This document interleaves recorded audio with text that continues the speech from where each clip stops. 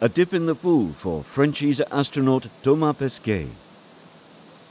It's his last training session in NASA's Neutral Buoyancy Laboratory, a huge pool housing replicas of the International Space Station's modules. Working in this facility is as close as you can get to zero-gravity conditions without leaving Earth. 2 days earlier at the Johnson Space Center, Thomas and his crewmate, NASA's Peggy Whitson, took one of many classes preparing them for their upcoming mission to the International Space Station.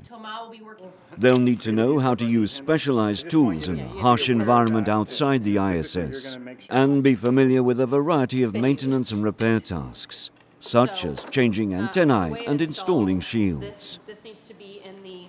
Like all their training, it'll ensure that they can deal with any scenario which may occur during the 6 months they'll spend in orbit. We're just so prepared.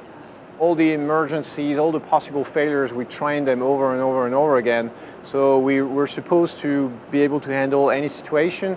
We sat in the simulator hundreds of hours. We know the systems inside out. So there's nothing really that we fear, I think, on the technical side.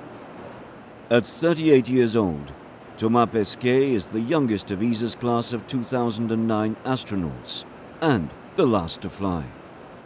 After 7 years of training, he's finally about to put theory into practice as his long-held dreams of traveling to space become a reality.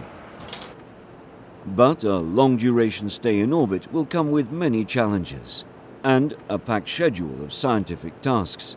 1 6 months increment for the whole crew is around 300 experiments, out of which there's 55, 60 for ESA. So there's a wide array of domains like medicine, technology, material science, fluid science, everything you can think of. So we're going to be very, very busy, and I hope we have a lot of results to show when we come back.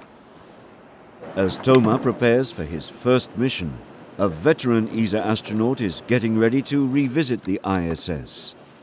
Paolo Nespoli from Italy is looking forward to making his third voyage into orbit next spring, shortly after Thomas returns. I'm reaching the end of my career and I'm being able to do a last flight and really, again, put at work for myself, but also for everybody else, all the knowledge and know-how that I've acquired during this year. I really look forward to be again an extraterrestrial person and do special things in space. The upcoming missions will be ESA's 9th and 10th long-duration stays on board the ISS. Europe now has an almost permanent presence in orbit, enriching its knowledge of working in zero-gravity and space exploration.